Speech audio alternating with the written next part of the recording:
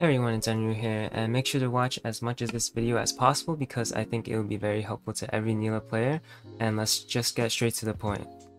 So in this clip, what my thought process is, I want to walk over here in order to place a lane ward into this bush because I want to protect myself from a Bel'Veth lane gank, which is pretty much the only option that she has when it comes to ganking us because everywhere else on the map is warded for us in the bot lane.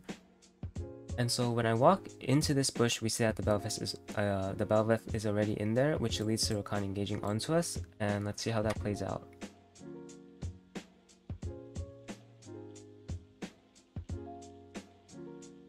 And so right here we see that I end up flashing the Rakan knockup, and pretty much wasting my W here because I'm not being focused, no one is hitting me, I just use W for no reason, which is pretty bad, but I think what's important after is my reaction to how the enemy clump up onto my Zyra. Like these three coming, and then and watch for the Zyra ults, right? Pay attention to my cooldowns and how I make use of my barrier and my ults, especially during the time where my ult is still down. Watch how I kite the enemy such that I wait for my ultimate CD, okay? So right here, the enemy are all knocked up. Basically just free hitting them, and when they are all coming down from the Zyra ult, I walk away a little bit. Now my ultimate is coming up, I go in, I barrier to make sure I don't get one shot, and then we turn the fight.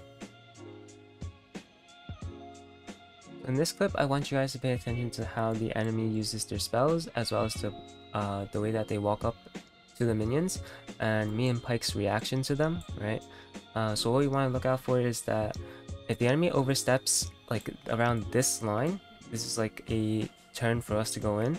Well, why? It's because the wave is at our turret, right? It's much more safe for us to farm, whereas the enemy have to walk up.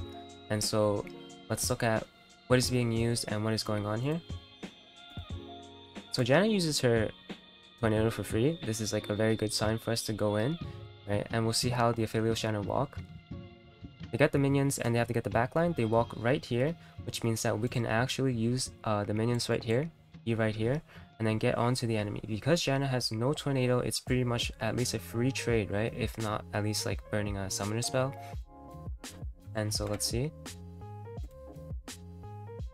So I E onto the minion, and I start using my combo on them.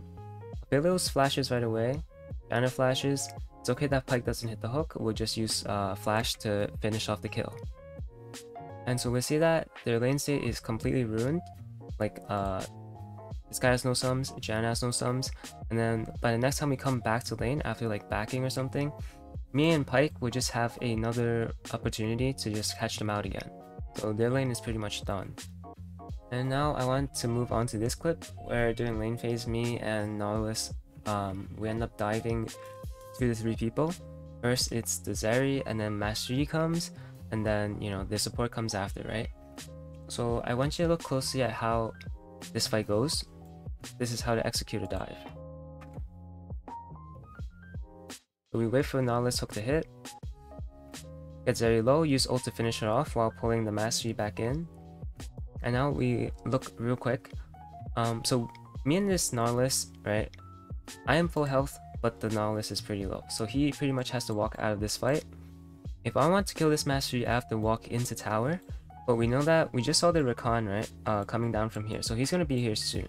So what we want to do is we want to kind of just wait a bit, see if there's an opportunity. We don't want to go straight in, even though I do still have 1 stack of E left, right? Let's keep watching. And make sure I don't hit this Master Yi so I don't tank aggro.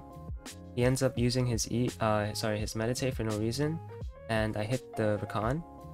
Nautilus lands a great hook, and then he snares the Rakan as well. So right here, I'm thinking to myself, the Master Yi is meditating, I can't kill him, there's like no way, but I could engage on the Rakan, right? So I have 2 stacks of E, and I have flash. So what I could do here is just get onto this guy, finish him, and just flash out without any threat at all. I'm still full HP.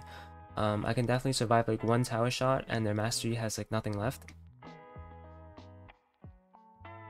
I flash out, and I basically just walk out. But this Master Yi wants to chase me. I just make sure I pop my W when he flashes on me. Now in this clip, we're still in lane phase, but we're pretty much moving on to like kind of like the team fight skirmish stage. And so with these kind of clips, I kind of want to show you how to navigate fights as a Nilah, where there's just like you know, multiple threats, multiple people.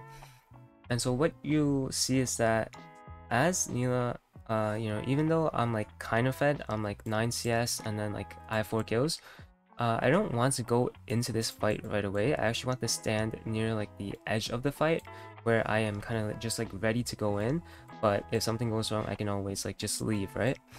And I also want to make sure that I am safe from the important enemy CCs, like, you know, these guys right here. I don't want to go straight into them. I want to let my teammates, which is a Sejuani and a Nautilus, just tank like the first round of cooldowns and damage first.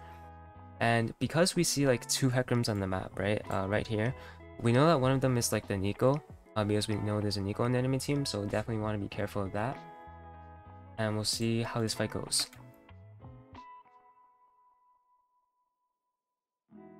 And so we see a Hecarim running straight at us, so we're just gonna back off a bit.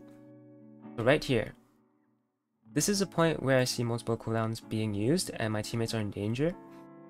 I can use this opportunity to go in, but not entirely. I want to use 1E and then maybe save 1E to get out, right? But I definitely want to be doing damage to this pack of people right here.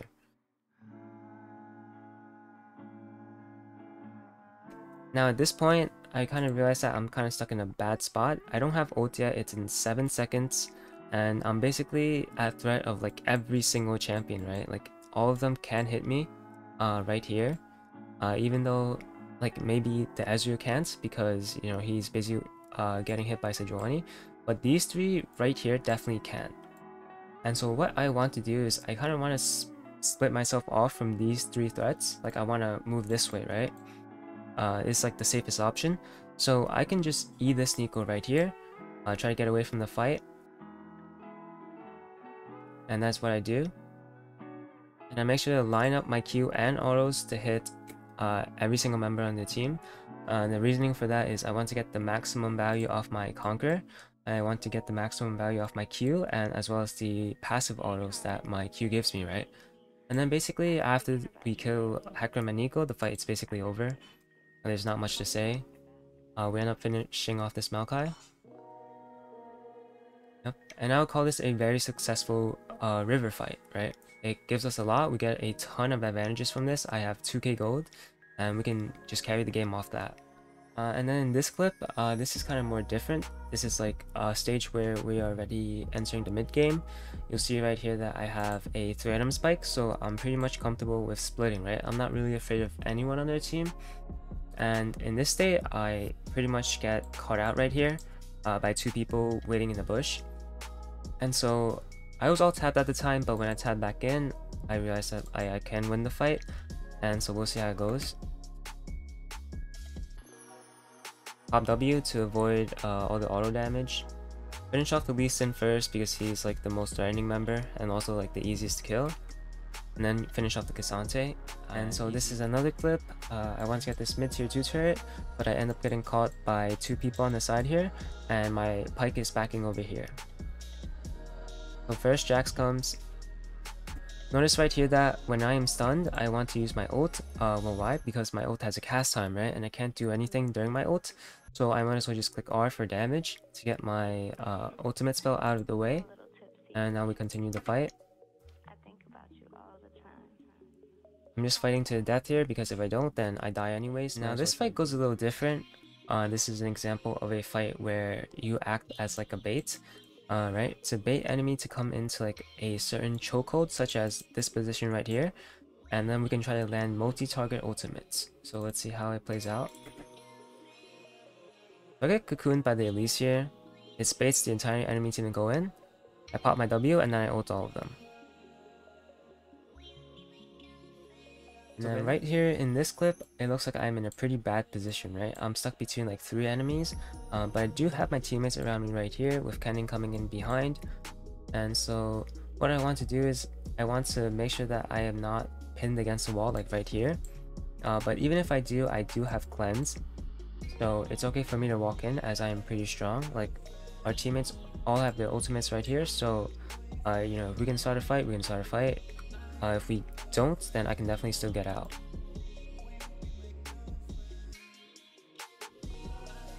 So you see how I'm stunned here, but I still have cleanse and I use it right here. And this is like an angle to hit 3 people with an ultimate. So what I want to do after I cleanse is just go straight into them and just use my ulti.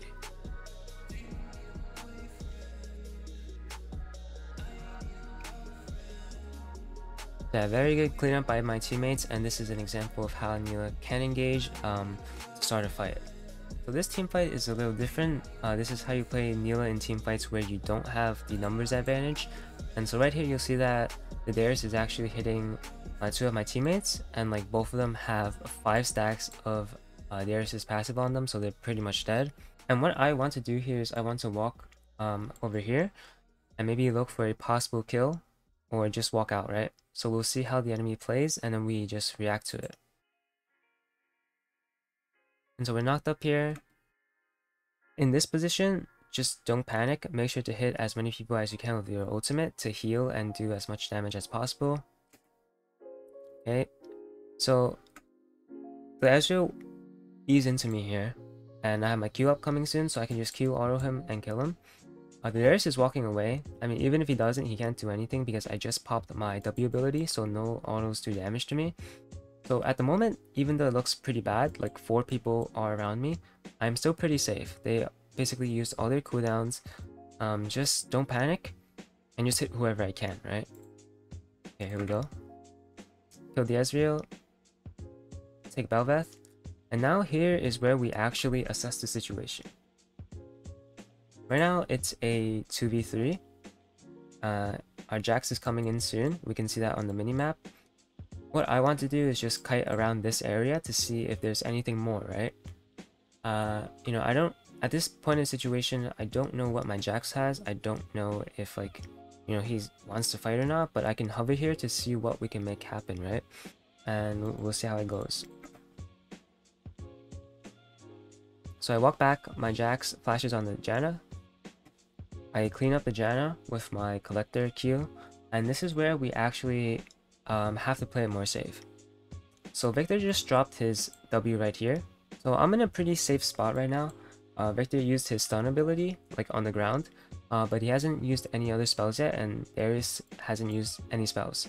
So I want to stay away from like the threats. I want to wait for them to use their CDs before I go in. So basically just using my Jax as bait here.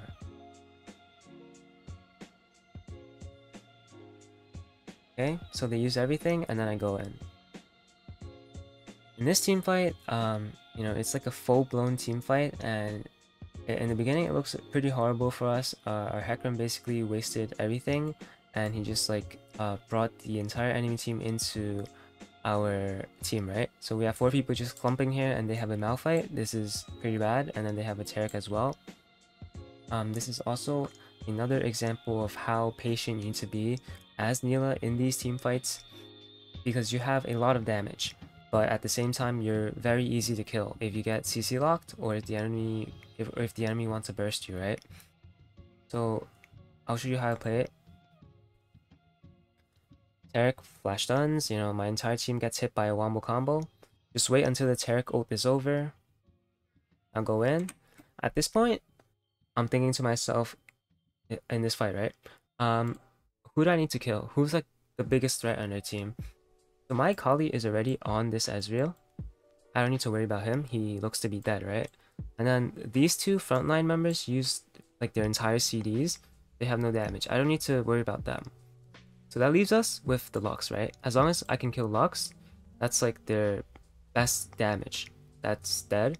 And with Ezreal dying too, it leaves us with 2 tanky members that I can deal with.